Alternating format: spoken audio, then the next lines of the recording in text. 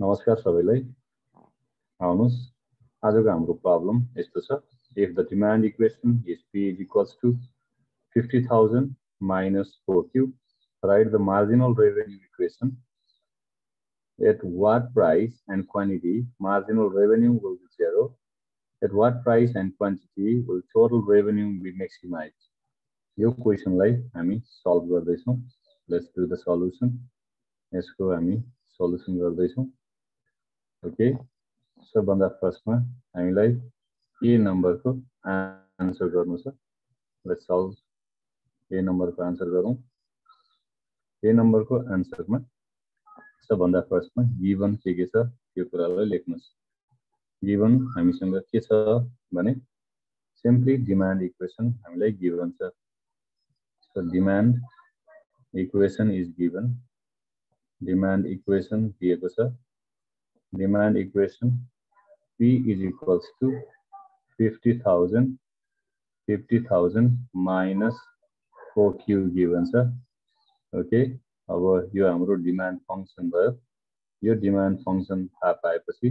हामीलाई के निकाल्नु छ भनेर हेर्नुस् र के निकाल्नु छ भने मार्जिनल रेभेन्यू को इक्वेसन निकाल्नु छ मार्जिनल रेभेन्यू को इक्वेसन निकाल्नु छ भनेपछि अब हामीले के गर्नुपर्छ त भने यो मार्जिनल रेभेन्यू को इक्वेसन पत्ता लगाउनको लागि टोटल रेभेन्यू को इक्वेसन थाहा हुन जरुरी हुन्छ त्यसैले अब हामी टोटल रेभेन्यू को पहिला इक्वेसन को बारेमा कुरा गरौँ ओके टोटल रेभेन्यू को इक्वेसन को बारेमा कुरा गरौँ we know that total revenue is equals to price multiplied by quantity price हाम्रो डिमान्ड इक्वेसन बाट लिन्छौं हामी p को ठाउँमा कति छ भने 50,000 minus 4q छ र अब यहाँ multiplied by q जस्ताको तस्तै लेख्यौं हामीले so this is equals to 50,000 q minus 4q square यो हाम्रो डिमान्ड इक्वेसनलाई हामी इक्वेसन 1 भन्दै छौं यसलाई हामी इक्वेसन 2 भन्दै छौं टोटल रेभेन्यू को इक्वेसन आयो त्यसो भएपछि नाउ मार्जिनल रेभेन्यू निकाल्नु पर्यो मार्जिनल रेभेन्यू भनेको it's simply derivative of total revenue को derivative with respect to q को रेस्पेक्टमा हामीलाई टोटल रेभेन्यू को डेरिभेटिभ निकाल्नु पर्छ ओके अब टोटल रेभेन्यू को डेरिभेटिभ निकाल्दा हामी सिम्पली यसलाई इज इक्वल्स टु d अब टोटल रेभेन्यू को भ्यालु तपाई राख्नुस् कति भयो 50,000 q minus 4q square upon dq अब यसलाई सल्भ गर्दा हामी यसलाई सल्भ गर्दै छौं यसलाई सल्भ गर्दा म यतातिर सल्भ गरिरहेछु छु दिस इज इक्वल्स टु यो बराबर कति हुन्छ त भनेर हेर्दै छौं हामी पहिला चाहिँ 50,000 र q एकै ठाउँमा छ त्यसैले यसलाई 50,000 लाई छुट्याएर यो कन्स्ट्यान्टलाई छुट्याएर हामी dq लेख्छौं त्यस्तै माइनस 4 लाई छुट्याएर dq स्क्वायर बाइ dq लेख्छौं ओके कन्स्ट्यान्ट र भेरिएबल एकै ठाउँमा छ भने कन्स्ट्यान्टलाई छुट्याएर भेरिएबल्सहरुलाई मात्रै हामी डेरिभेटिभ गर्छौं र अब यो भनेको 50,000 जस्ताको तस्तै dq बाइ dq भनेको 1 अनि माइनस अब यो 4 जस्ताको तस्तै हामीलाई डेरिभेटिभको चाहिँ फर्मुला थाहा छ र डेरिभेटिभको फर्मुला के हो भन्दा dx स्क्वायर बाइ dx छ भने यस्तो छ भने हामी यसलाई प्रोसेसिङ गर्दा यो d बाइ dx चाहिँ लेख्नु पर्दैन प्रोसेसिङ गरिसकेपछि पावरलाई चाहिँ अगाडि लेख्छौं र x को पावरमा यो हाम्रो फर्मुला हो त्यसो भए अब यसलाई कसरी लेख्न सक्छौं त भन्दा d बाइ dq गइहाल्यो त्यसैले मल्टिप्लाइड बाइ पावरलाई अगाडि लेख्छौं 2 भयो अनि q स्क्वायर छ q स्क्वायर को 2 minus 1 भनेको 1 हो पावरमा 1 लेखिराख्नु परेन त्यसैले यो अब कति भयो त भन्दा यो 50,000 minus 8q चाहिँ हाम्रो यो मार्जिनल रेभेन्यू को इक्वेसन हो यो हामीलाई a नम्बरले निकाल्नु भनेको थियो मार्जिनल रेभेन्यू को equation this is the equation of यो चाहिँ हाम्रो इक्वेसन अफ के हो भन्दा मार्जिनल रेभेन्यू हो इक्वेसन अफ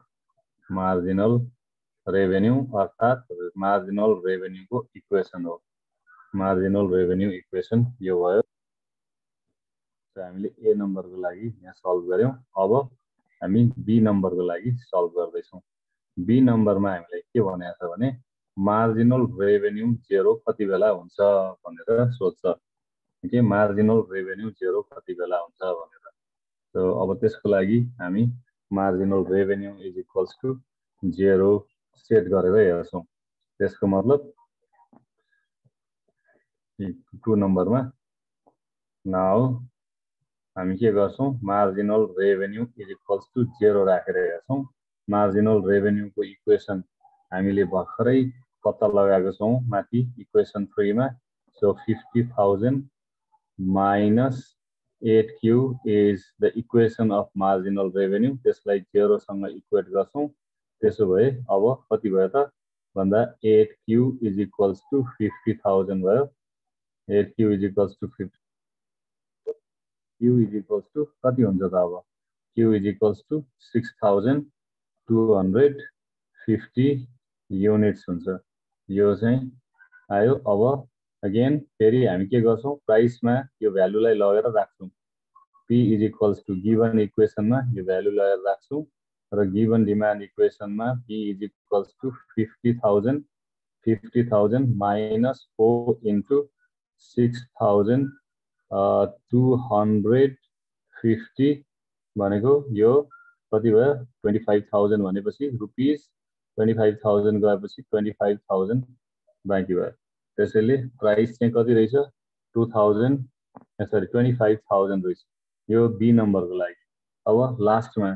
सी नम्बर को लागि हामीलाई के भन्छ at what price and quantity will total revenue be maximised भन्छ टोटल रेभेन्यू मैक्सिमाइज भनेर भन्छ okay total revenue maximise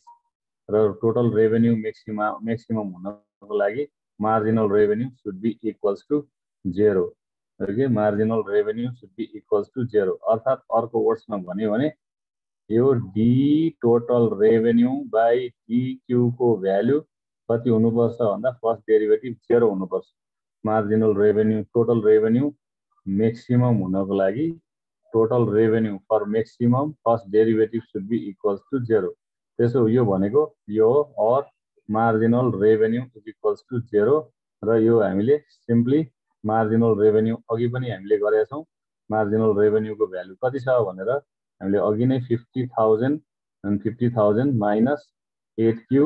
is equals to 0 र यसलाई सल्भ गर्दा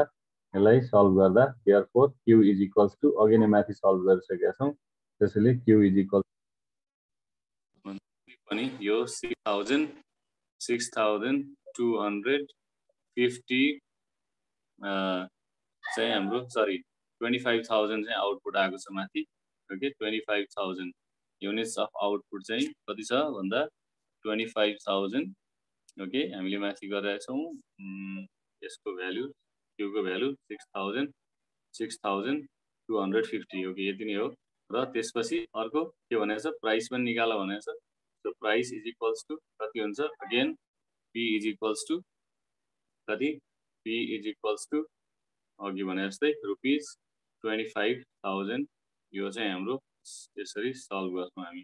सो टोटल रेभेन्यू मैक्सिमाइज हुनको लागि के हुनु पर्यो Q is equals to 6,250 units हुनु पर्यो र प्राइस 25,000 युनिट्स हुनु पर्यो यसरी हामी सल्भ गर्छौं भिडियो मन पर्यो भने लाइक शेयर र कमेन्ट गरिदिनु होला र यस्तै अरु भिडियो हेर्नको लागि अब अरु भिडियोहरुमा अथवा भिडियोमा मलाई कमेन्ट गरिदिनु होला र म त्यो अनुसारको भिडियोहरु बनाउँदै जान्छु हस् त thank you very much video हेर्दिनु भयो त्यसको लागि धेरै धेरै धन्यवाद